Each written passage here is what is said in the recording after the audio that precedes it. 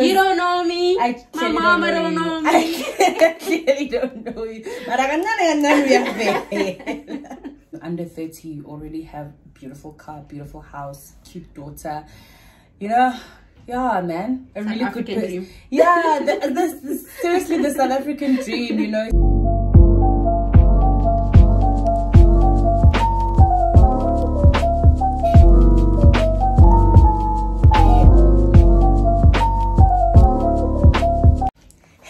Welcome back to my channel. Welcome if you're new. My name is Bernice, everybody's big sister, and this here's the hashtag Sister Squad. To become a member, subscribe, get notified, and make sure you don't leave without commenting, because that's what we do around here. As you can see from the title, it is another episode of Sister Sessions, and I have a very special guest today, a very good friend of mine. Let's introduce again. Hi guys. Doing for the camera. Hi everyone. My name is Lucia Thomo, and I'm a special guest. Okay guys, so you know, on Sister Sessions I only bring people who inspire me personally. I bring people who have a story to tell, and I feel like she has a story to tell. She's never really told me her whole story.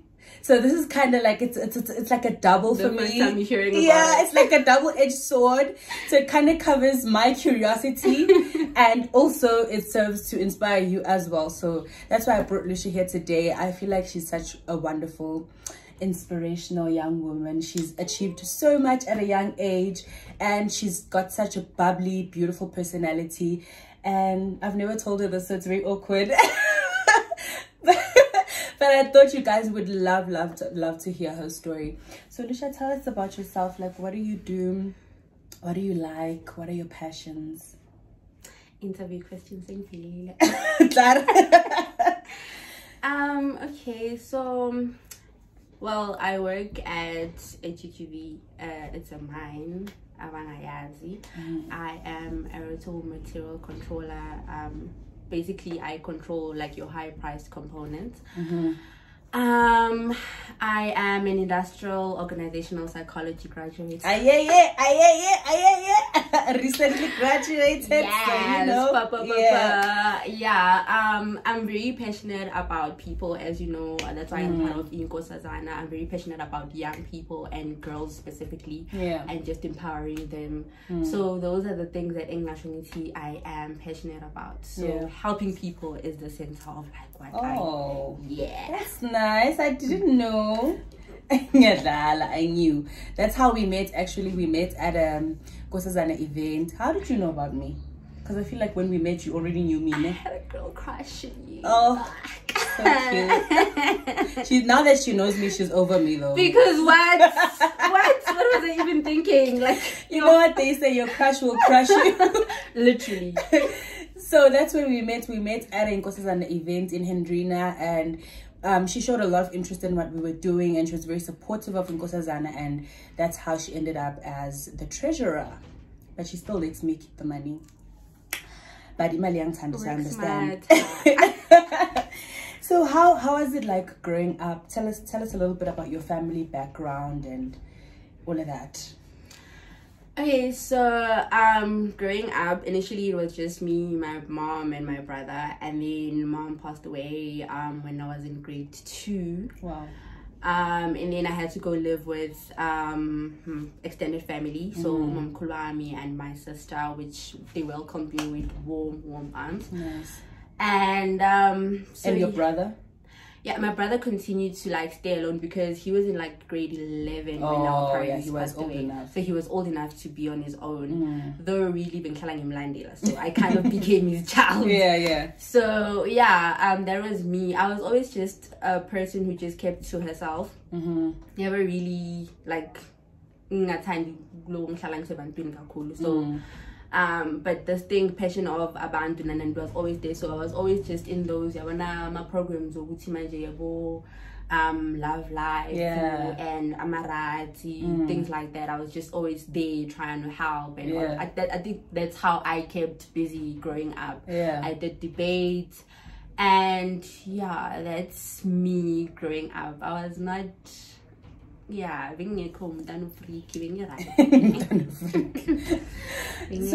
so how do you feel like you're losing your mom at that age affected the way that you grew up or the way that you even approach life now? Hey, yeah, it affected it a lot because as my name is Bega Manjanim, a lot of the things because I thought when my parents died, I thought the only people that were really responsible for me are gone now. So nobody's responsible for you. You have to do everything on your own. So even Namand, I struggled to ask for help or to reach out to people saying so that part was really affected kakulu. And nanogutigena, you do need umuntu like that you feel that close to Mankula. So there was no person in the community I felt that close to Mankula because I always kept to myself. Even as in being lomuntlo with my school and not just be in my room. Like I literally lived in my room. So I haven't really confronted. We mind they're still trying to force me to actually go for therapy and deal with the whole thing. But hey, it's not easy. It's not easy. I can imagine. But I'm here. Yeah, you are here. But you actually, you carry yourself so well. I mean, I would never suspect that you have that, you know, those issues that you just highlighted now. Do you think they affect, by the way, she's a mom now, so a beautiful little girl that she didn't want to give to me at birth. And I'm still really like hung up over it. Like I wanted the baby without the process. Is it so bad? It is. Please. It is. And then when you say I am super, you should have given me the baby at like 1 month. Yeah. So do you think that your childhood or the way that you grew up or losing your mom affects the way that you raise your daughter now? It really does because I find myself being very, very cautious of like every moment that I spend with her. And Kalangi's question all the time, am I being a good mom? Am I loving her enough? Am I giving her enough love? Because I'm feeling like a projector because I feel like maybe I didn't get enough love. I'm not really feeling your mama and all of that. So I find myself like every time I'm overcompensate, I want to overdo everything. Like, okay, I must love her. Like, I'm just that person now. So But I guess as much as there's underlying issues behind it, it's still a good thing to love your baby. Yeah, it is. It is a good thing, and I think she will always treasure that closeness that you guys have. Yeah, unfortunately, but at least you're raising her with people. You know, you're not just doing it alone. So she has that connection with other people. So she won't, as much as she'll cling to you, but it won't be like that hectic. You understand? No, it is hectic. Is it? It's bad. We'd be talking a different story now. Okay, it's fine. So what were you like as a teen? Because from observing you now, I mean, you've touched it a little bit, Uti, you were a very active person and stuff like that. Observing you now, I feel like you're always chasing the next goal. Like you're an overachiever. You're always trying to get like to the next level of your life. What were you like as a teen? Were you already like that from? I think so because I was a very competitive person, like academically, because sports academically I was very competitive. Like I was always like I would literally cry but there's something in like academically and you're not there, you didn't make it, like I literally cry because I want to be there. Like and as whether it stemmed from the fact that I wanted to feel like something more or whatever, but like I was just always wanting to achieve something. But that shows actually a very resilient personality because usually children who lose their parents and don't have that bond with them, they kind of, in a way, you are isolated. So they usually isolate themselves from every sphere of life. So that's actually impressive that you were able to still be social and do all of that thing, all of those things. So how did you get into engineering? Hectic. You kind of are a boy already. I am. But I'm just wondering, how did you get into engineering? Lucia did diesel mechanics. Diesel mechanics. Yeah. Diesel mech. we also did we meet at CTC. We met at CTC. Yeah. Technically, I was doing my in-service training. As you guys know, I studied mechanical engineering, and for a portion, you have to go and shave that block. Oh, that block thing. I had nightmares. I had blisters shaving in the right block. I hate that thing so much with my whole life. Anyway, we actually met at CTC now that I recall. She was busy in Amakari, I was busy in Ispaner. You know the vibes. How did you get into that sphere? Okay, so grade 10, right? So our teachers are like, you are going to do natural sciences and whatnot. I'm like, yeah, no, I'm not gonna do that. Yeah. Okay, that stems from the fact that in Kulele Middleburg and you see your successful people, but seven mind. Yeah. I'm like, yeah, I'm that's where I'm going. In the good passion life science, I'm not gonna do that. So I then went into mechanical, doing mechanical and more sciences and all of that. And then there was a program, and then I got into that program. Wanted to get out because there was negative energy around it, but you won't be successful. And people that are in the program came, but I was like, no guys, it's not a good program. So I wanted to get out, but then couldn't get out. I'm glad I didn't get out though. Okay, I really am. And then fast forward into me not being able to get out because I can't afford to get out. So I had to now go and qualify. It was horrible, B. It was really horrible. And you saw how tiny our of course, So it was, but we made it. You made it.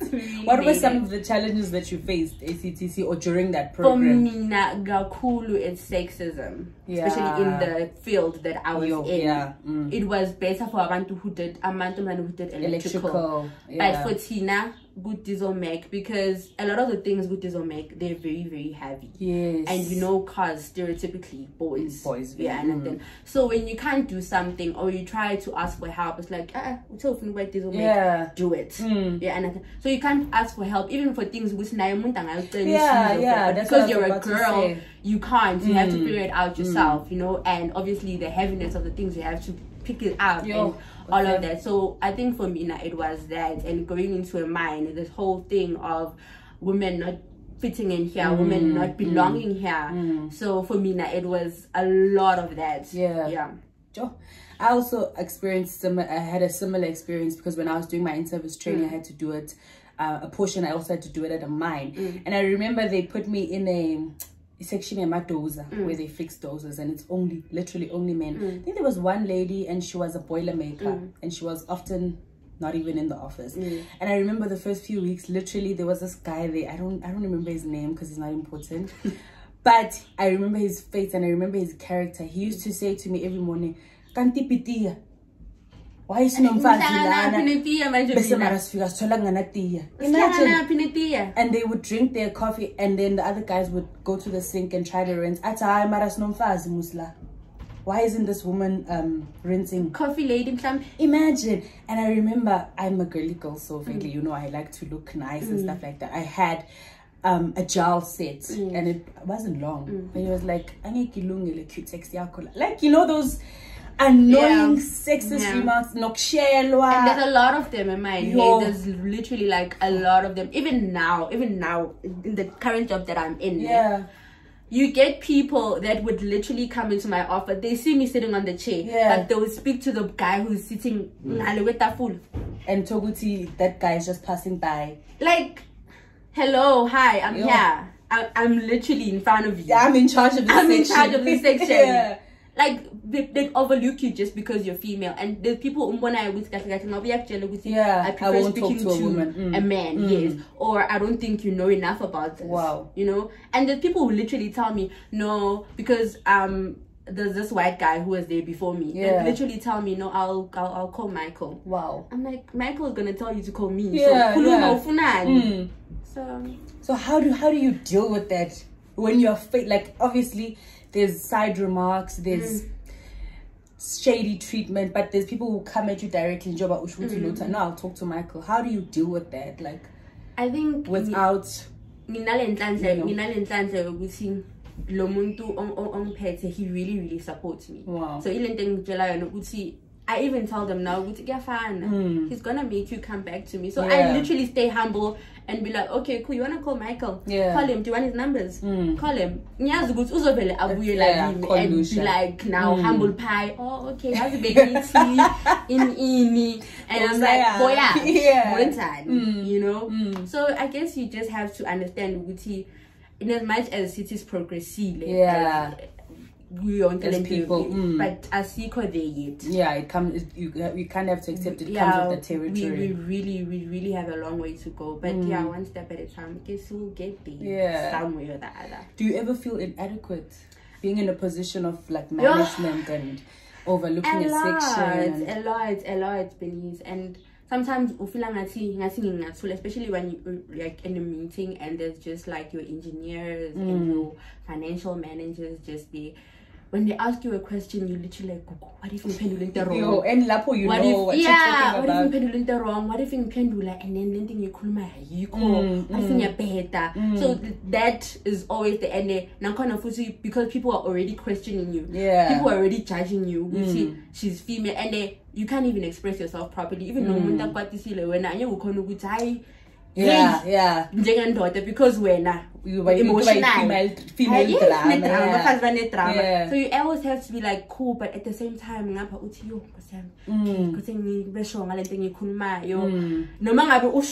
you're like, I know, I'll come back to you. Let me just check. Because you want to be very, very sure. Because when I'm calling wrong, it's gonna be a big deal. We go through it a lot, hey. It's a lot. So you said you went into a program, diesel mechanics via some uncle. Yes. And then how did you get break it down for us? How did you get from that program to being what did you say you do now? You manage the rotables. Yes. Okay. Cool. All right. So from matric. Okay. Let's say from grade 10, you get into the program, right? And then when you finish your matric, you now go to CTC for your 3 years training. Okay, ours was shorter because it was 2 years. Okay. I don't know what the reason was, but like ours was shorter because it was 2 years. So you do that training, you do your basic training, you go back to the mine. We didn't. You do your basic training, you do your advanced, and then you go to the mine again to now get the actual practical experience. What actually happens and apply everything that you learn. And then you have to like fill in your they give you a workbook that you have to fill in a portfolio. Yes. So it has modules that you have to like complete, do at the mine. So once that is finished, you get booked to do your finals, and then you take your final exams. Whether you pass or not, you are given 3 attempts to do that. Those the trade test. So once you pass that, is there space for you or is there no space? In my situation, there was no space. So I had to take umsebenzi or assistant diesel mech. They were basically just trying to keep me there. There was no space for that. So, but I had to take position assistant diesel mech.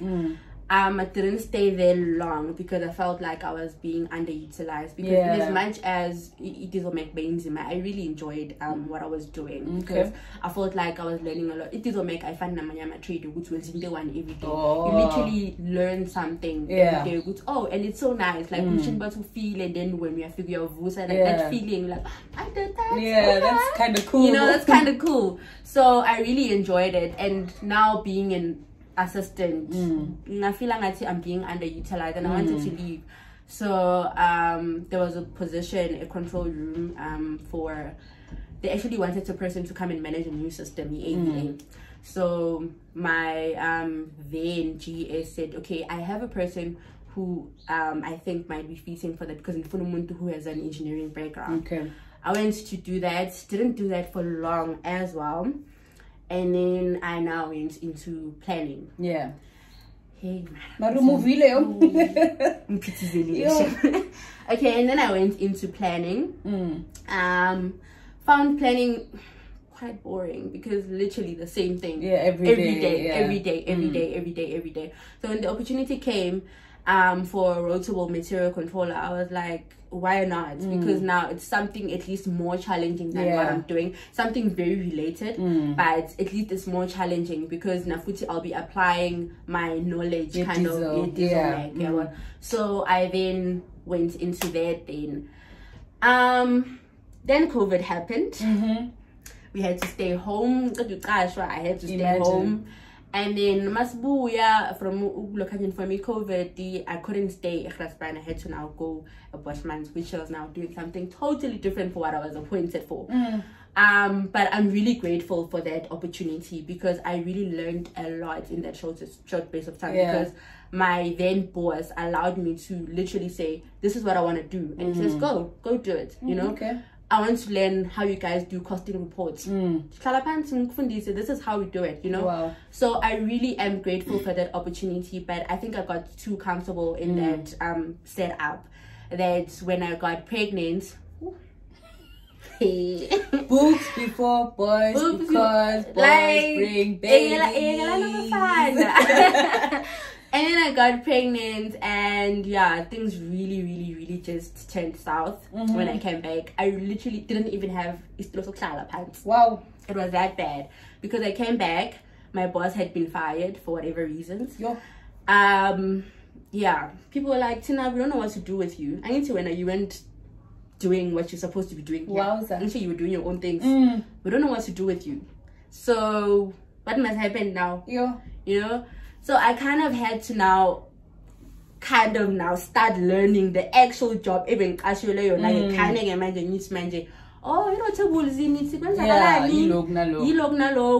I moved to the different sides to get all the exposure because everyone that was hired with me had already progressed. And I can't even manage the stores. Stores new one like you know. So that's how I got here. It's a long journey. It's a long journey. But I think someone else in your position, as a trade and then going into being a diesel mechanic assistant, would have just chilled and be like, especially for a lady, Lucia, like in your position. I think I'm speaking for myself because you wouldn't. I would. If it was in that sphere of engineering, I would be like, hey, what's up for that? I mean, an assistant most of the time just hands the other guy tools. No, guys, it's boring. You do that, literally, you do that. Yeah.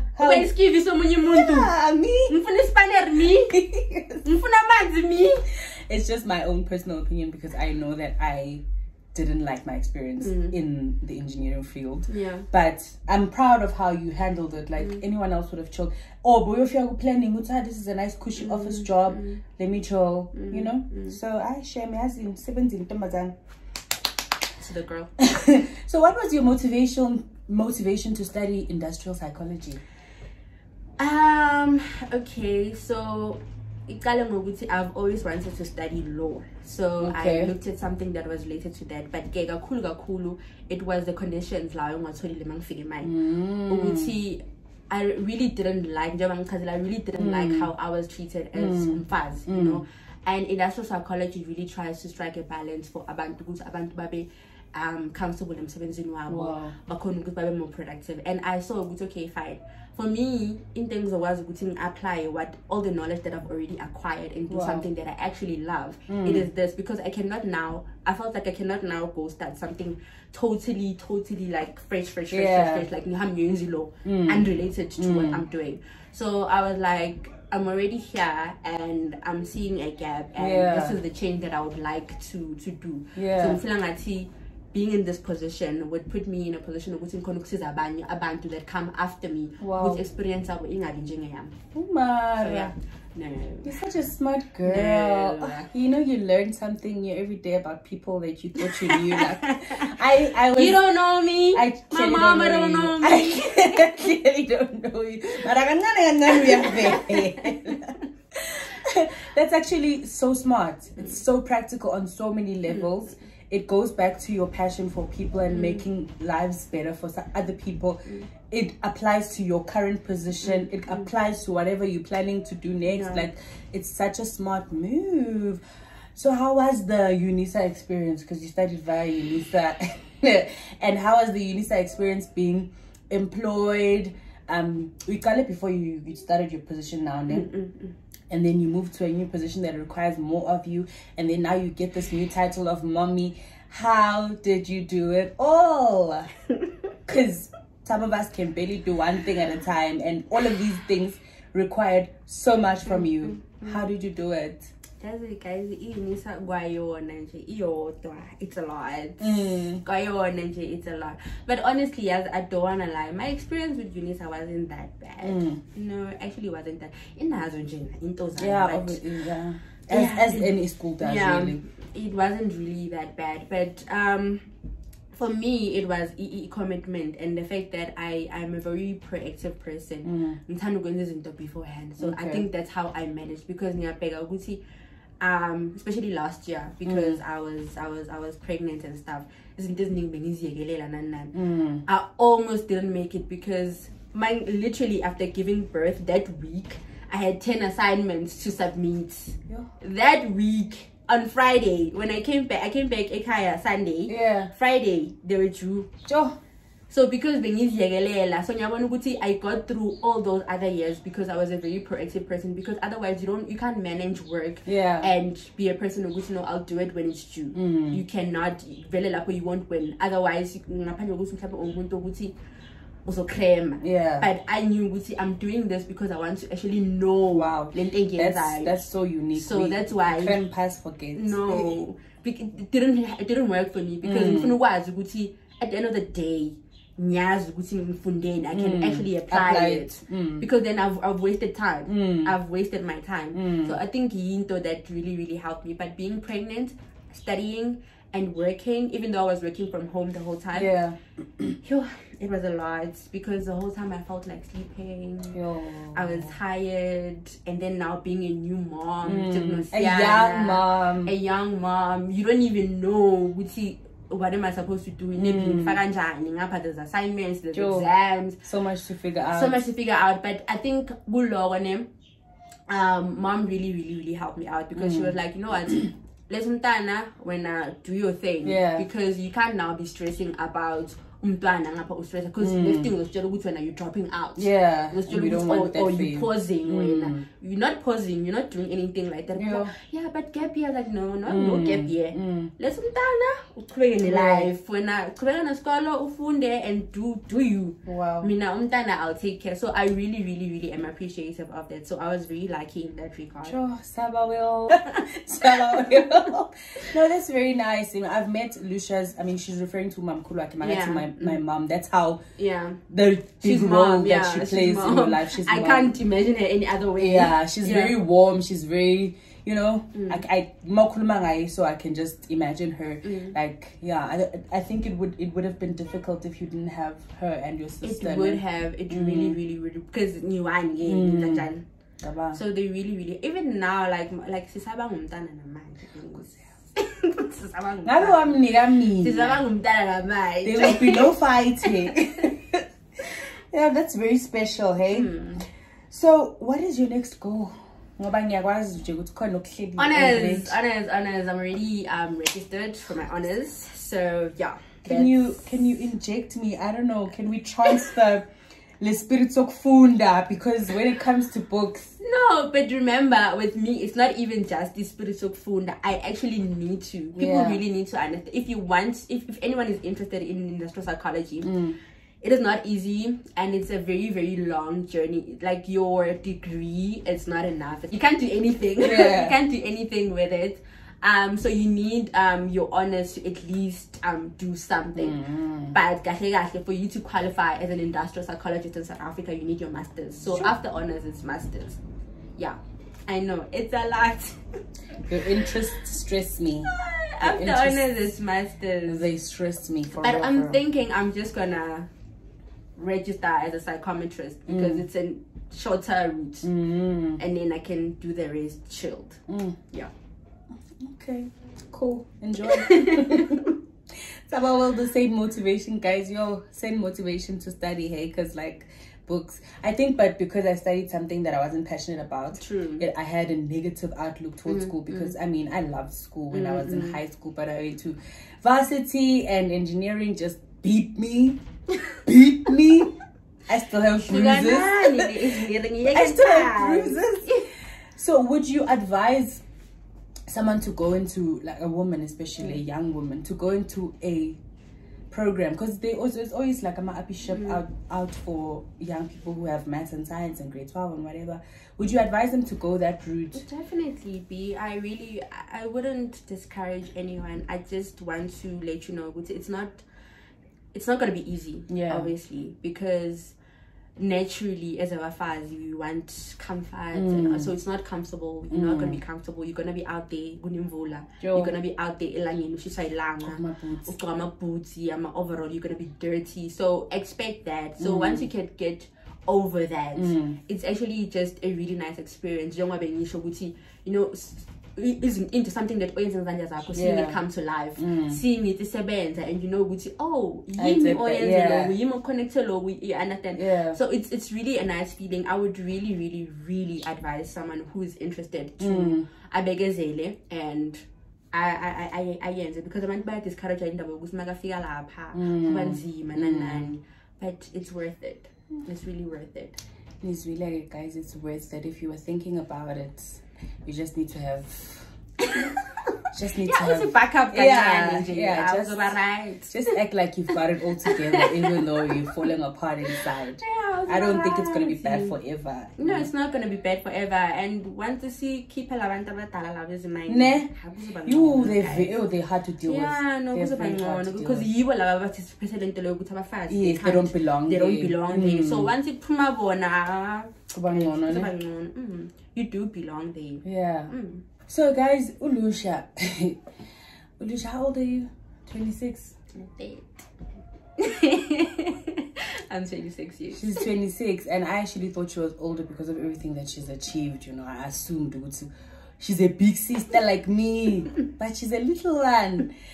Lucia, when did you buy your house? 2019. 2019. It's been long. Lucia has already bought a house. She's on her second car, and it's a Mercedes. And hey, I'm wondering what she's up to next. Like, what is your motivation to secure things like that? Because Tina, young women, we just like, you know, we're just here for vibes. Like, I don't know if I would have been as focused as you. I'm just assuming, but like, I feel like you jumped to buy a house. Like, you could have waited. It wasn't an emergency. What was your motivation? I like convenience, guys. In as much as people like soft life, I like convenience, and which I is like soft life, comfort. So I think for me, it was like in kind of space. I literally lived in my room. In kind of space, that is mine. So I think in thing is, you know what? Let me just buy a house, because when you're okay, isn't stupid, isn't in the sense. So I was like, no, I think it's doing so let me just buy myself a house. And I really love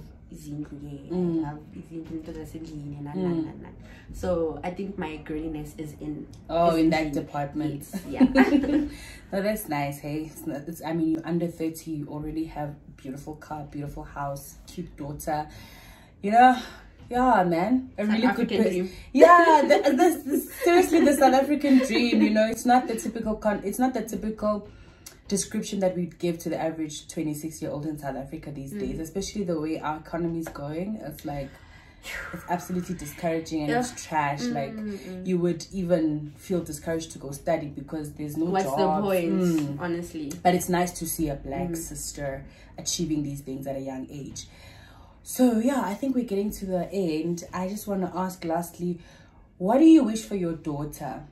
What do you wish for your daughter and all the other little sisters and big sisters out there for their lives, you know? Above everything else, confidence and really just believing in yourself and your abilities, because because listening, we suffer from imposter syndrome because we look at ourselves and we think, I'm not good enough. Yeah. I'm not gonna make it. Like, see us discourage us, you know, without even trying, without even opening it. When you've already told yourself, which, you know, I'm not good enough, I'm never gonna make it there. So I think just be confident in your ability to do things and believe, Lucy, you can do it. Whatever you set your mind to, if me say like in something, you can really achieve it. And to my daughter, I really wouldn't want her to conform to like social norms and how people view what beauty is, what a woman is supposed to be. And I want her to be truly herself, and whatever that she believes that she is, she must just live her truth. Wow. Yeah, that's nice. That's really nice. Speaking of imposter syndrome, when I invited Lucia, she was like, I can't talk, I don't want to talk. And look at this. No. We literally did this without even stopping. We spoke seamlessly, you spoke fluently, practically, as I'm nonsense. So you can do anything you set your mind to. No, I think imposter syndrome. Looking at just like what you see in me, I don't see in myself, because I'm like, what could I possibly inspire someone? Like, what's inspiring about me? So it's that. Yeah, but I'm glad that you came and you overcame it. I'm glad I did too. I really enjoyed this. Yeah, it was nice. Yeah. Guys, I really hope that you enjoyed this conversation and that you were motivated and inspired to chase after your dreams. Don't stop learning. Think about your life. Think about the future. Think about how it all comes together. If you listen to Lucia's story, it literally all comes together and she's still literally connecting the dots. And yeah, we look forward to seeing more of you. Congratulations on your graduation and everything that you've achieved. And I wish you all the best in everything that you're aspiring to. Thank you, baby. So guys, please make sure that you have subscribed and liked this video. Comment down below, what did you take away from this video? What are you gonna chase after? What are your aspirations? Are you going back to school? Are you registering? I think I'm going to register as well. No matter register, but just to register, just to graduate. Actually, I have graduation form. You have graduated, but I never wore the attire because of COVID. So I do have graduation form. So I think I'm going to apply something. Please go and demand your graduation ceremony. Clearly, I need to do that.